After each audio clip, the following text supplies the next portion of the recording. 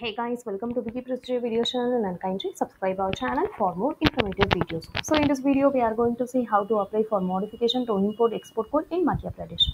The link I'm highlighting right now is provided below description of this video. You can click on it to reach this page. So next, to apply online, please click on this link that we have provided over here. Once you click on it, it will be directly go to this page. So under for IEC, please click on the update IEC. Now, if you are a new user, please click on the register button. Now, enter your first name, last name, email ID, mobile number, PIN code, select the district, select the state, city, along with the captcha code, then click on the terms and condition, and then click on the send OTP button.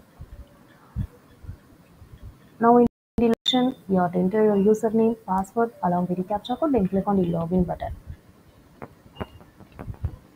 So, once logging, we will reach the modify IEC page, and we shall make use of the required section as per the requirement from general information or details of partner, direct, or bank information or other details. On selecting the required section, we shall make required modification using the page prompts as applicable. Then you can upload all the necessary documents and then click on the update button.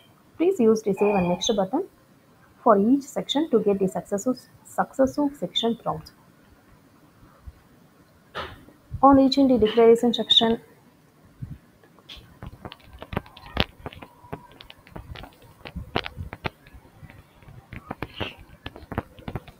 you have to go to the details and accept using the applicable button at the bottom. Finally, on reaching the application summary section, please click on the preview IEC application button to get a new page with preview of an online application. So once the authentication is complete, we will get document signed successfully forward. Please click on the OK button. Here you can pay the amount in online mode itself. So once the payment is done, we will get e-payment receipt. Please use the download receipt button to save this receipt and keep it safe for future reference. This application will be proceed further. Your submission to modify IEC shall be auto-approved, but the required verification for the mandatory section will be made as per the applicable authorities. So the SMS triggered update on application status will be sent to your registered mobile number so you can follow the department notification.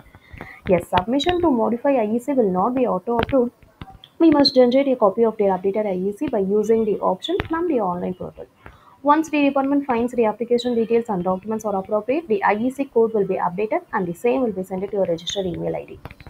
Then there are the required documents of detailed information and then office and location section provided with the departments and contact details that need to be approached for this process.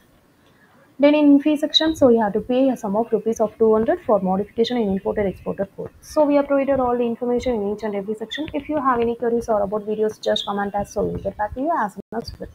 And kindly subscribe our channel for more informative videos. Thank you.